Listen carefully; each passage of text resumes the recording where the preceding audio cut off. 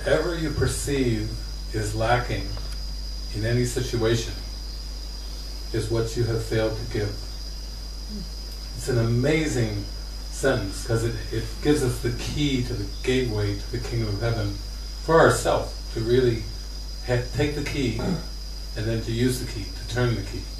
Whatever you feel is lacking in any situation is what you have failed to give. So what does that mean? What does that say about us as human beings? It just means that we've emphasized the human part and we've de-emphasized the being part. It's been such a focus on scarcity, on lack, on survival. And I'm just going to use a real short word so you'll be able to remember it. Getting. Getting. We're human getters. We're trying to get attention, we're trying to get money, we're trying to get love, we're trying to get affection, we're trying to get notoriety, we're trying to get noticed. We're trying to carve out our niche for ourselves, like we were taught. Carve out a niche for yourself, Nobody's going to take care of you. You got to take care of yourself. You're going to have to get. You're going to have to be a pretty good getter, a proficient getter in this world in order to survive. And, I see that first thing that Jesus was talking about is what you fail to give is our only function on earth is to learn to give as God gives. Because God is not a reciprocal God. God doesn't give in order to get something back. Sometimes it gets portrayed that way, as if God has an ego and God's watching. God is watching us. God is watching us. God is watching us from a distance. Doesn't sound good. I don't like being watched, especially from a distance.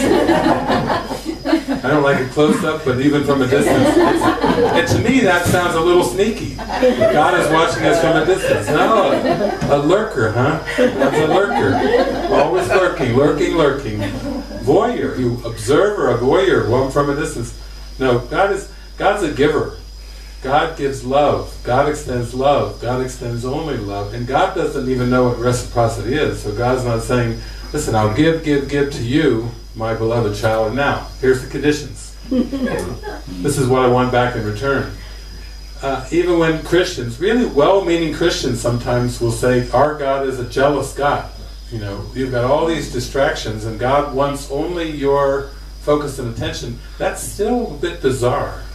To say God is jealous, as if God is aware of all these distractions somehow. He's like, pay attention to me some too. I created you. At least come. Pray to me some. And praise me. Come on, praise.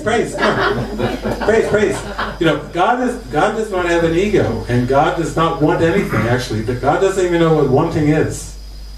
God doesn't know what getting is, and the condition of human beings we're born with an ego, born of an ego, projected. People are peopled from the ego. The ego peopled the world. The ego put the people out there. These 7 billion little bottom feeders wanting to get, psychologically, physically, get. And the ones that are called the successful ones are the ones that are the better getters. That's a pretty sneaky trap. The ones that get more are admired.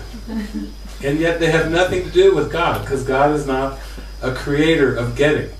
In fact, Jesus teaches us that, just like the Bible said, as you sow, so shall you reap, and we've heard that what goes around comes around, what Jesus teaches us is giving and receiving are the same. So all that I give is given to myself. That's why I need to be a giver, because I won't know my true identity, because I won't receive the love that I'm giving unless I learn to give the love.